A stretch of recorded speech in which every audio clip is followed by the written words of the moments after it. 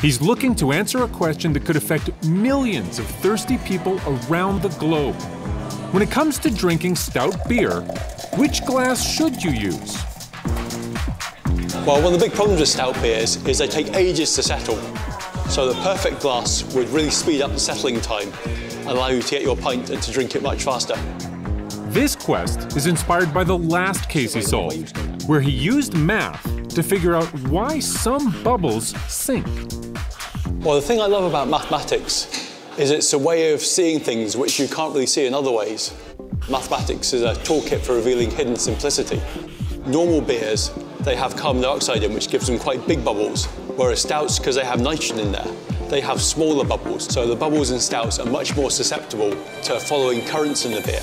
And in stout beers, the glass is set up to cause a circulatory current. And so what you're seeing is the bubbles following those currents, which are rising in the middle and falling at the side as the famous sinking bubbles of stout beers.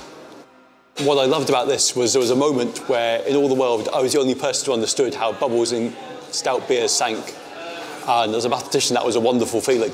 Before we had my research, people didn't really understand where the sinking bubbles come from. So for a long time, people did think it was an illusion. That, the bubbles are tiny, they're hard to see. And the people who observe this have often been drinking. But two physical chemists, Andy Alexander in Edinburgh and Richard Zare in Stanford, managed to video these sinking bubbles while sober, thus proving that it was a real phenomenon and not just optical illusion. You can see the sinking bubbles just here and the settling is happening here. But I think that an even better glass for settling would be a cocktail glass like this one, where you've got sloping sides at even greater angle than the ones here. Take a minute to let that sink in. It's an idea he stumbled upon almost by accident. When I came to a pub, I got some stout beer in a measuring cylinder, tilted it, and saw that bubbles sank on one side, rose on the other, which was impossible to explain with our current picture of why you see those sinking bubbles. So that got me thinking about the fluid dynamics, what exactly was happening to the bubbles inside that cylinder.